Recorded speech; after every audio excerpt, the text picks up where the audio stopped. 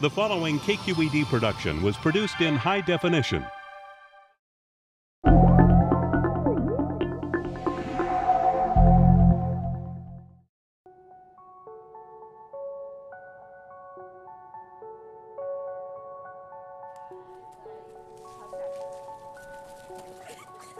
Nothing exceptional about this scene, right? Just kids running around.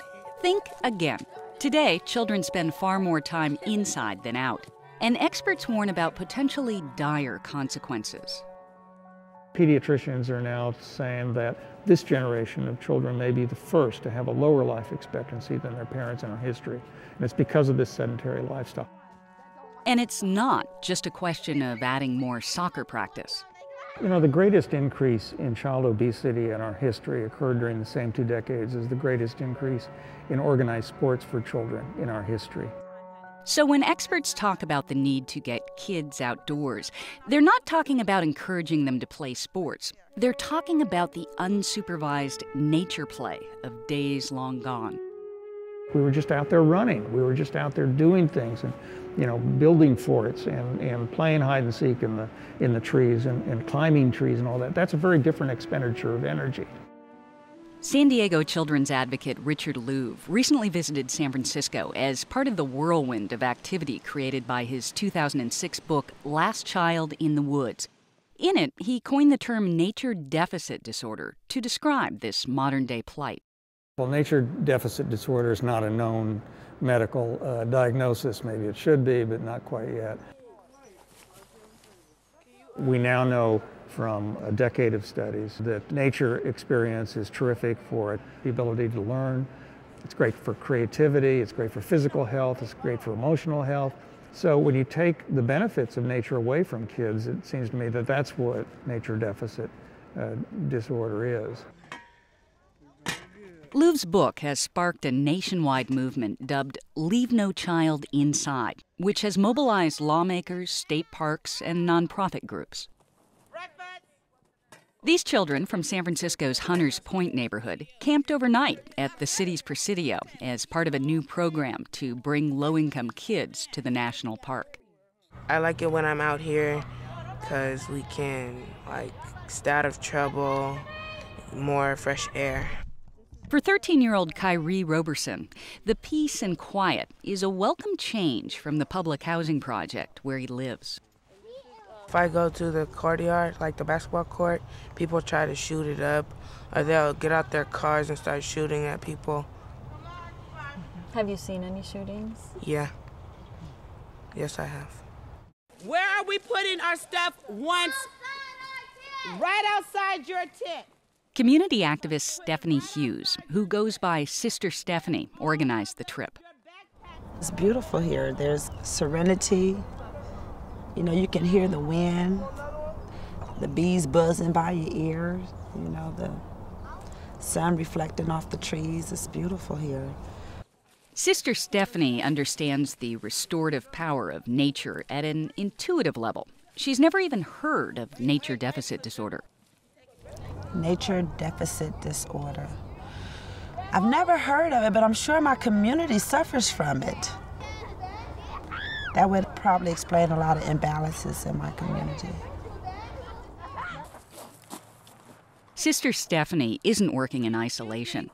Bills in Congress and in the California Senate call for increasing funding for outdoor recreation for low-income kids, as well as for environmental education in schools. Both bills face uncertain chances of passage, but outdoor education advocates say they are a good start. These initiatives actually have a grounding in science. There have been studies of the environment outside a house. If it's greener, if there is even a green view from a window, kids' stress levels go down. So do parents' stress levels. The reason harkens back to the very origin of our species. Studies have been done all over the world of what kind of images people relate to. And in all kinds of cultures, all kinds of settings, urban, rural, etc., people are always attracted most to natural landscapes as images. Among those natural landscapes, the #1 landscape that human beings all over the world are attracted to is the savanna. Now, where did we come from? We're hardwired. This is part of who we are. This is a deep part of our humanity. And because of this, our health depends on spending time outdoors. Nature play helps to make us physically and emotionally adaptable, which are the foundations of health. This happens through the balancing of two parts of our nervous system. One part, the sympathetic nervous system, is engaged when we're target-focused, concentrating on a single object or task. The sympathetic system is the fight or flight system. It tends to sharpen our awareness towards something that we either have to get away from or go towards. The parasympathetic nervous system, on the other hand, is engaged when we're field-focused, like when we're lazily gazing at a vast expanse. In that system, we're more open. Our senses are more open and we are taking in information. When he read about nature deficit disorder, Sacramento psychiatrist Claude Arnett realized the outdoors could help him treat his patients. He started taking walks with them in the park behind his office and also set up a program at Soilborn, a 3-acre organic farm in Sacramento. You take like 2 inches down from the head, okay, and then that allows other side shoots to come out. Brian Marsh is one of several of Dr. Arnett's patients who have been volunteering there. I've had problems with depression, frustrations with not being able to really get where I wanted to go. I was down in Ventura. I'd done a little film school down there, but I was kind of getting into unhealthy drinking patterns, and I got a DUI down there. So I had to come back up here and start to figure out, what I was doing with my life. Helps me defrag, like de-stress. It's really, really, really tactile, and it's right in front of you. You dig in the ground and you get dirt on your fingernails and it stays there, It's really simple. They've had that experience of being out and field focused and then also having something specific to do, like pull weeds around a delicate plant and being target focused. And they've had to move pretty fluidly between those things. And so then that brings them to me in a more flexible and adaptive state. While other forms of entertainment, like video games and TV watching, are only target-focused, nature play offers children opportunities to move fluidly between target focus and field focus. This is especially important for kids diagnosed with attention deficit hyperactivity disorder. ADHD affects 5 to 10% of kids between the ages of 5 and 18, mostly boys. Many people feel that the problem with attention deficit disorder is not so much that kids can't pay attention, but they can't move fluidly between target-focused and field-focused. So the benefit for them for being outside is that their attention is going to be challenged in a number of different ways. Despite a growing understanding of the benefits of nature, several cultural shifts conspire to keep kids indoors. The list is long. More television, video games, and homework, shorter vacations, and fewer open spaces. And add to that dangers on the street, some real, some perceived. But even though the challenges may seem insurmountable, experts say the solutions could be simpler than adults think.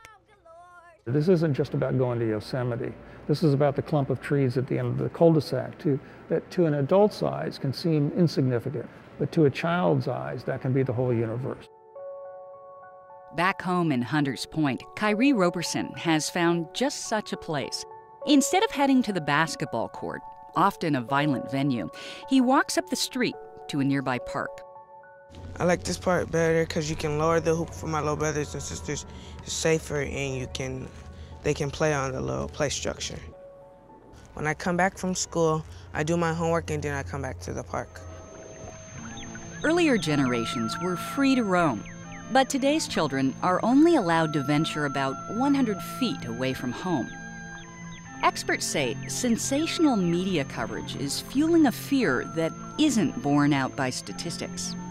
The statistics show that over the last 20 years, the number of stranger abductions, classic stranger abductions, has either been level or going down. And yet this fear is unlikely to subside.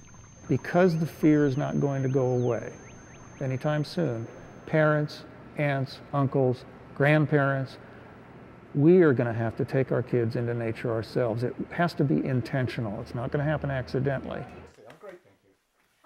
In Palo Alto, a newly formed group is meeting to figure out how to get back to nature.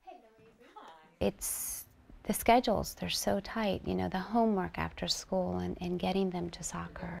The San Jose nonprofit Hooked on Nature recently started the Bay Area's first nature circle. The group meets weekly to share ideas on how to get adults and kids out into nature. I wish I could have more opportunities to take my kids to the beach or to the Baylands or wherever. But even if I can get the 15, 20 minutes a day when they're outside picking worms or trying to catch lizards in our backyard, that is just as important. And I'm here to hear everybody's story and share and all of that good stuff. I'm here probably because I'm a grandmother now, and I'm a fairly new grandmother. So I have my 16-month-old grandson, Axel, that I take 2 days a week. When we're out in nature, you don't need to program anything. It's following his curiosity, my curiosity. And it's amazing. We have a glider swing in the back that every day that he's there, we spend some time just sitting there watching, and he sees every hummingbird. He sees, you know, all of these things, and he's just so curious. It's like, whoa, this is easy. we just enjoy. As these parents and grandparents are finding, even if you can't control the forces keeping kids and adults inside, stealing a moment to contemplate the sky or pick up a caterpillar is as easy as stepping outside.